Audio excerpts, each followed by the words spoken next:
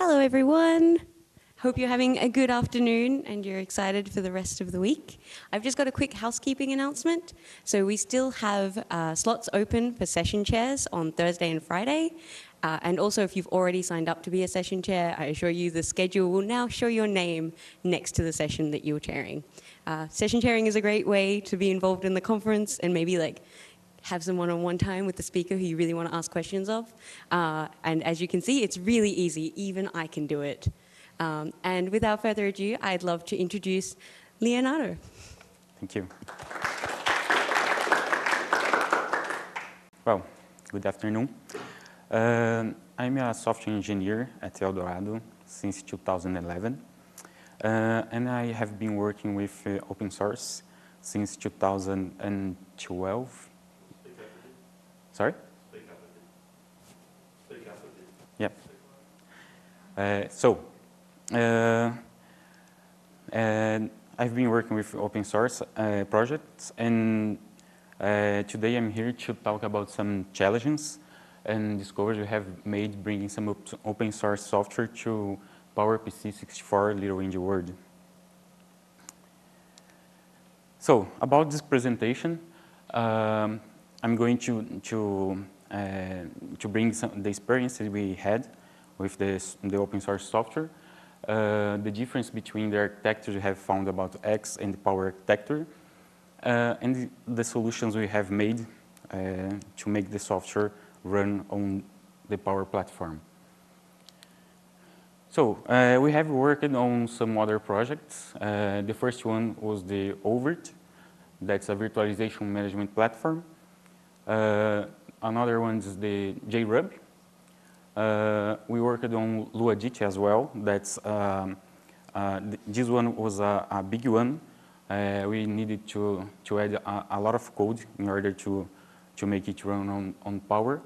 The pull request is still open on the community, waiting for the reviewers. The HHVM, that's the Facebook hack and PHP interpreter, that was a big one as well. We have sent some patches on the OpenJDK and the LLDB, that's the LLVM debugger. This is a still ongoing project, so we expect to finish that on 1 or 2 months. So I'm going to base this presentation on HHVM changes. That was a big project, and we had a good relationship with the community. So what's the HHVM? As I said, it's a hack and PHP interpreter made by Facebook. And it is a just-in-time compiler. So what is this? Here it's a flow from a very top view of how it works. Initially, we have the code. That's a PHP code that is compiled to a bytecode. A normal interpreter here just would run the bytecode. The HHVM has the option to disable the JIT as well. So if it's disabled, it just runs the bytecode. And if it's enabled, it comes here and checks if that bytecode has already a native code. If yes, it's just run the native code. Otherwise, it checks if the bytecode is hot. That means if it's being executed a lot. If no, it just run the bytecode. If yes, it's compiled to bytecode and then run the native code. Here, the compiled to native box was the part of the code that we most contributed to the community. I'm going to expand this. So it receives a bytecode, and then intermediate representation is generated based on that. And later, it's generated a VASM, that's a virtual assembly. Initially, the HHVM had just the X support. And then we have added the Power, and later appeared the ARM. The execution of the HHVM, when it needs to run the translated code, it needs to call some helper functions. For example, the interpreter is running in C++ code, and then in order to enter inside the GT area, it needs to call helper functions to make some adjusts in order to enter in the area and exit it. So, starting the challenges and discoveries, we have fixed that our first target on this project was make the interpret mode run on Power architecture. So, thinking about the interpreter, it wouldn't be so hard because it doesn't use any assembly instruction. So, the changes we have made was on the sub-project Folly, that's a Facebook open source library, that we just added some assembly instructions that the Facebook had added for X architecture. So then we added for Power as well. And the Perl-compatible regular expressions that we just need to update to the upstream version to make it available for Power machine.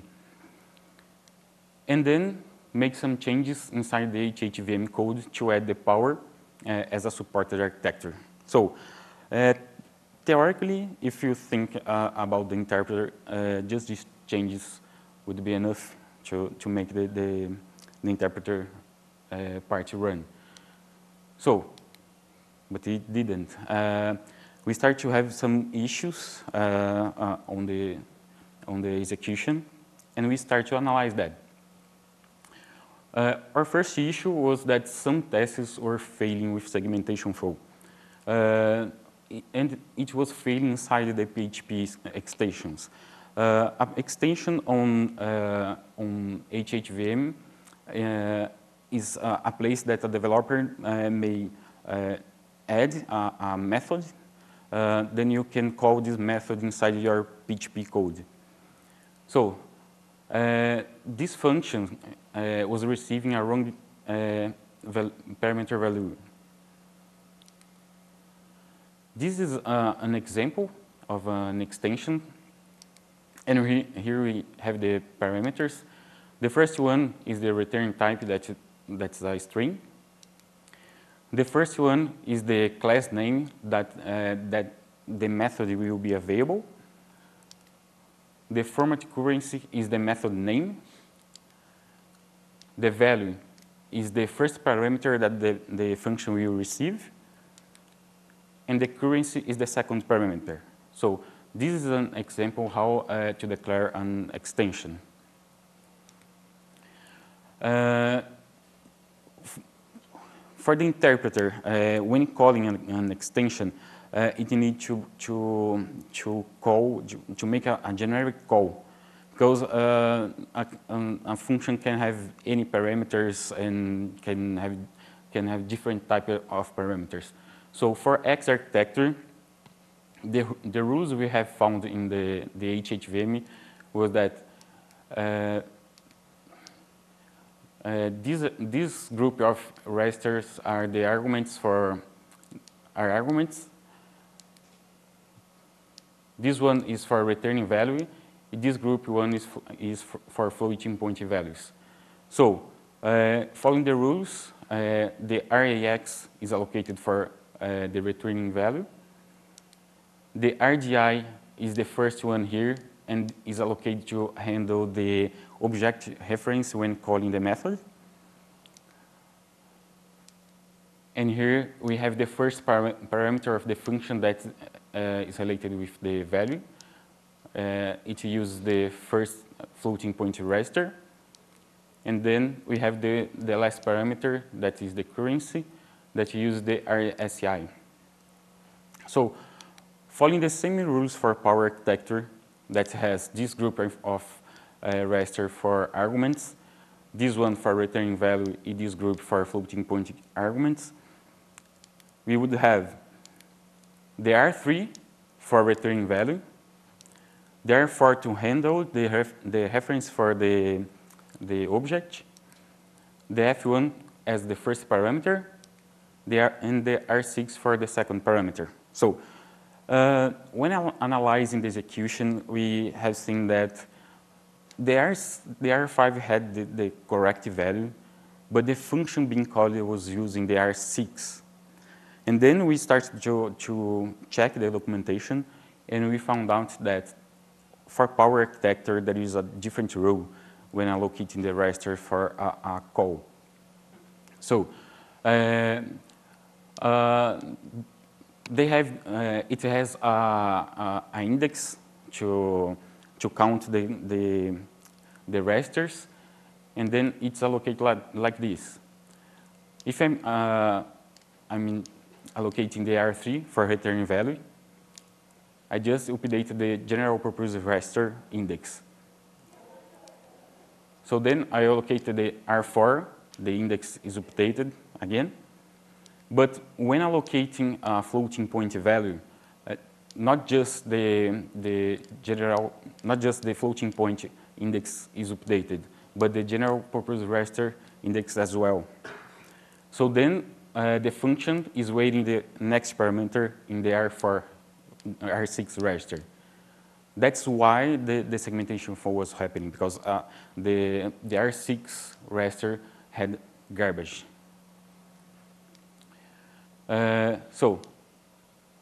We were passing the values on R3, R4, F1, and R5.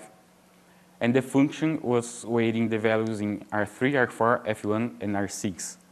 So that's why the issue was happening.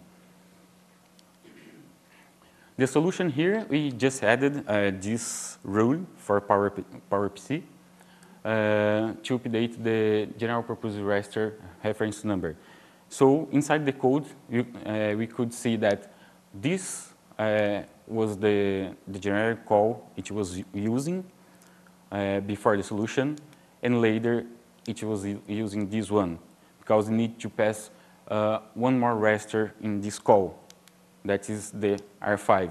So in this case, when allocating the R5 register, we just pass 0. So the function is not using, and then the correct value is in the R6 register. So the interpreter still didn't work. And then we start to analyze what was happening. Some tests were failing with wrong value. This was one of the issues, one of the most difficult issues to analyze, because we didn't make a lot of changes on the interpreter, and the test case was failing. And we knew that the issue was not on the test case, it was inside the interpreter. So the way we checked this issue was make two sections of debugging, one with X architecture and another with power architecture, and then we find out where it was diversion. So the issue here is that X architecture has, by default, a signed char, and PowerPC architecture has an unsigned. And we have a problem here when casting this value to integer. So one example here, I have this function that receives a name and a flag of reference to char. And then if I have this if here, with this condition, for X architecture, it's okay. It's possible to have a -1. But for power architecture, it's impossible, because it's an unsigned value, and it will never be -1. So the solution here, we just changed the type for int8t, and the places that we needed a char, we just used the signed word to say that that char needs to be signed. So the interpreter finally worked. And here, I start with the issues on the JIT part. The first big issue for power architecture was that in X architecture, it has push and pop instructions. For power architecture, doesn't have this kind of instructions, and the frame of this architecture is allocated when calling the function. So I cannot push information on the stack. I just need to allocate the size and then later save the information on the pre-allocated area. So the solutions here we have thought about was previously allocate the memory inside the frame, but we didn't know how many information would be saved on the stack. Allocate another part of the memory, but this would need a control mechanism. So we didn't want to add a control mechanism to save this information. And then we just changed the way the frame is allocated. So inside the GT area, the frame is allocated like X architecture. Just to explain here how it works, here I have a stack frame, a stack for X architecture, and here for power architecture. So when calling a function, what happens? In X architecture, it just push the return address on the stack, save the backchain, and then it has a space to save rasters or any information it needs. And then I can push any information here on the stack until the call of the next function. So that's OK, that works.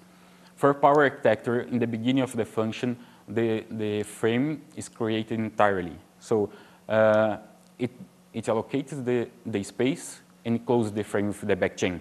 Here, if I save any information here, I will be writing in a red zone of the stack. So if I call another function, the information would be overwritten. So how we changed the frames for power architecture? Remember that I said in the beginning of the presentation that there are some helper functions. Well, here we use that functions to make some difference when calling the GT area. Here, it's a stub log that's a VASM that closes the frame.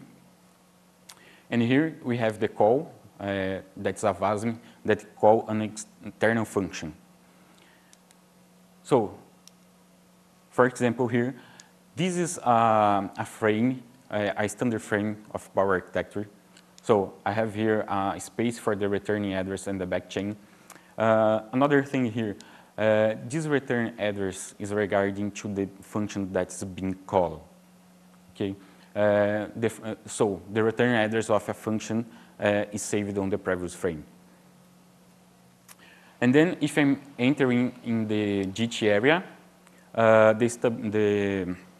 the helper function is executed, and then the stub log of this function just save the return address here and leave the stack this way. So then I can save any information that I want on the stack, make some push and pop information, and then when calling a function inside the GT area, the stub log is executed, which save the return address and save the backchain. Inside the GT area, the behavior of stub log is this, and just in the beginning of when entering the GT area, the stub log does this. So if I have another call inside the GT area, it does the same. I have the save area, so we can push information on the stack. And then it closes the frame like this, the return address and the backchain. Again, this is stub log. But sometimes the GT area needs to call an external function. And we need to use the call VASM here. That's a little bit different. So when calling an external function, I still have here the area for push pop information, but I need to allocate two slots here and save the backchain, because the next function will save the return address on the previous frame. So it's waiting this position here for saving the return address. Okay? So then the external function creates the frame on the standard array, and it works. So this was how we solved this issue. The next one, X architecture has instructions that handle memory directly. So Power architecture doesn't have this kind of instructions, but the HHVM has some VASMs that has this behavior. For example, we have VASM instructions like this. That's an add that receives a register in the memory position. And then we have a test B that just tests the byte part of the register.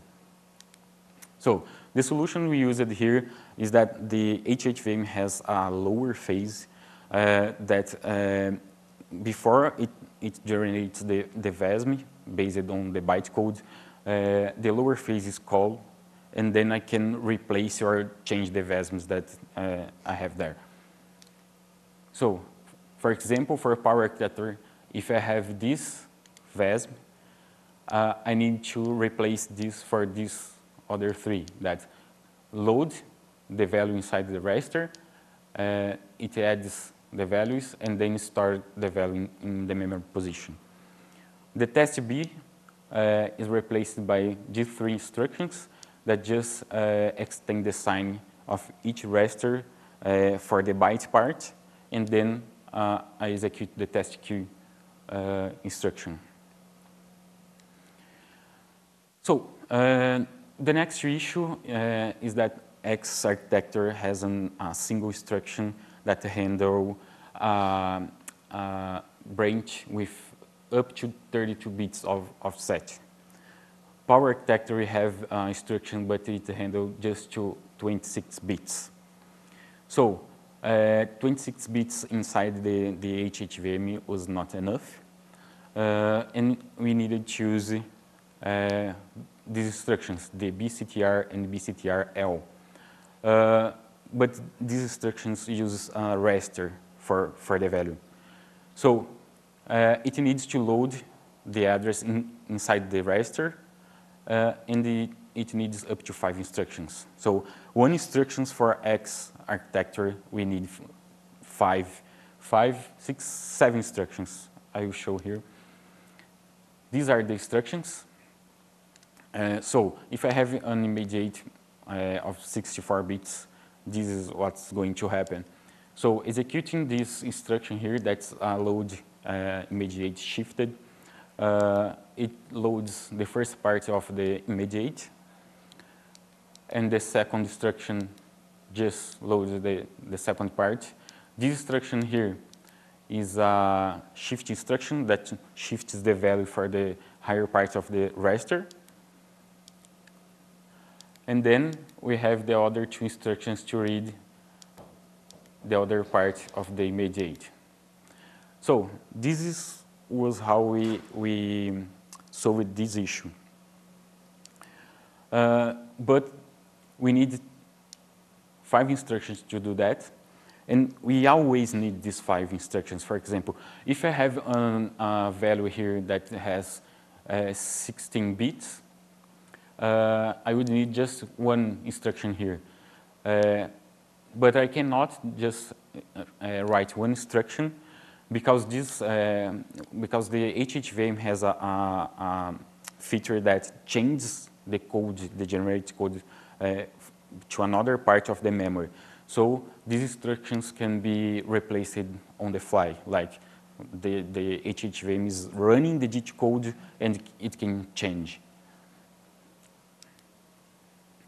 So with that solution, we have created a race condition.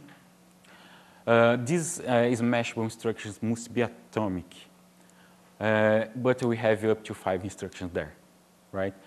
The race condition happens like this. We have 1 thread that runs the code. It reads the code and runs, right?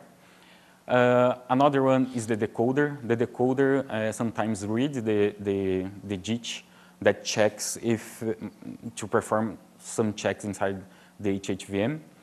And we have the write that is the smash of the instructions that change that instructions. So it happens when retranslating the code or relocating the code, as I said. Here, an example of how it happens. Imagine I have this immediate here, and I have these 3 threads running. The one is the writer, that is the smash instruction. The first reader is the decoder, and the second reader is the code execution. So the first reader stops here, and it reads this part of the immediate. The second reader stops here, and it reads this part of the immediate. So the other thread just run and changes the immediate, because the target code just changed of memory position. So what happens here? The read threads continue to execute, and it has an invalid value inside the register. So we take a long time to find out what was happening, because sometimes the code just had a jump for a code, and some variables were not correct. And sometimes it was a segmentation fault. So it took a long time to find out what was happening. So, and this was how we solved the issue. Oh, sorry. The solutions for this issue, initially we thought adding a lock on the code, but adding a lock would need to add a lock on the ditch area. So I'm creating the ditch to make it faster, and put a lock inside there would be bad for performance. The second solution we have thought is write the address on the ditch code. So I have this data inside the code that will be executed, and I need to add a jump inside the ditch to just jump this data, and then the instruction will read in the previous position of the memory. So actually, this is a solution for the army, but we didn't like this, and we used the talk concept. The talk concept solved the atomicity of the instructions. It reduced the NOP emitted by branch and the other instructions, and makes ditch code immutable. So what's the talk? Talk is a table of contents where your application can access static data and pointers to libraries. Here is the solution. Well, this part here is the talk. The talk has a pointer to the beginning that is held by the R2 register. And each position here is a memory position. So I can read and write atomically because I just need one instruction for that. Before the solution, we had these 5 instructions here, and then after it, we have these 2, up to 2 instructions, because sometimes I don't need a long offset to take the value from the talk. So this instruction here would be enough. And when it's far from the beginning, I need to use these 2 instructions. About undefined behaviors, I have talked about the char sign already. That happens because the C and C++ does not define this behavior.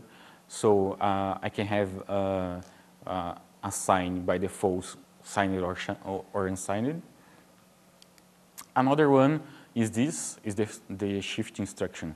So if I have this variable here and I set 1 to this, and print this variable shifted by left 64 times, anyone knows the result? Sorry? Long int is an undefined size, so you don't know the result. No. No, actually not. Well, for X architecture, it's 1. but for power architecture it's 0. Yeah, it's not defined on the language, so the result can, well, depends on the platform. So be careful if you are coding for different platforms with this kind of behavior. About contributing to 88VM, it was made by GitHub. We have talked with Max Wang, that is the main reviewer of this part of the code.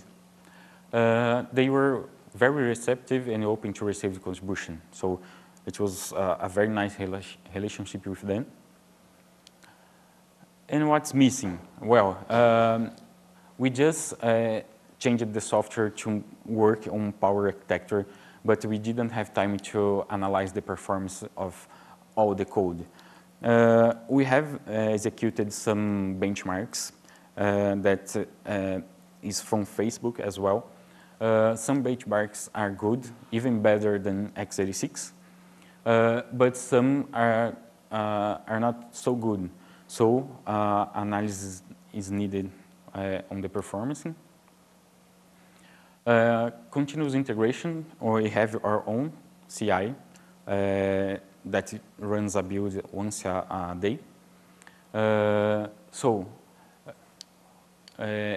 The good thing here is have a CI inside the Facebook, but they don't want to add a CI for other architectures. So it will not happen even for ARM. And the tcprint, that's a tool inside the HHVM that shows you which VASM was generated based on which bytecode.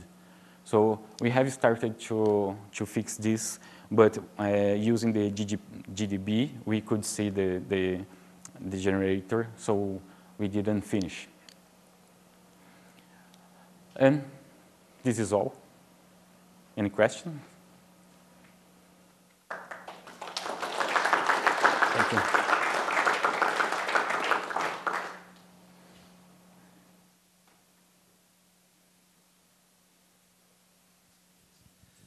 Sorry, I came in a little bit late, but I was wondering, so a lot of this sort of reconnaissance with the stack, did you do all of that work mainly with GDB? Sorry, about the stack on... Oh, looking through the heap and the stack and the registers and stuff, was all of that in general you would approach that using the GNU debugger, or what sort of tool chain were you doing to do that? Yes, GDB debugger, yes.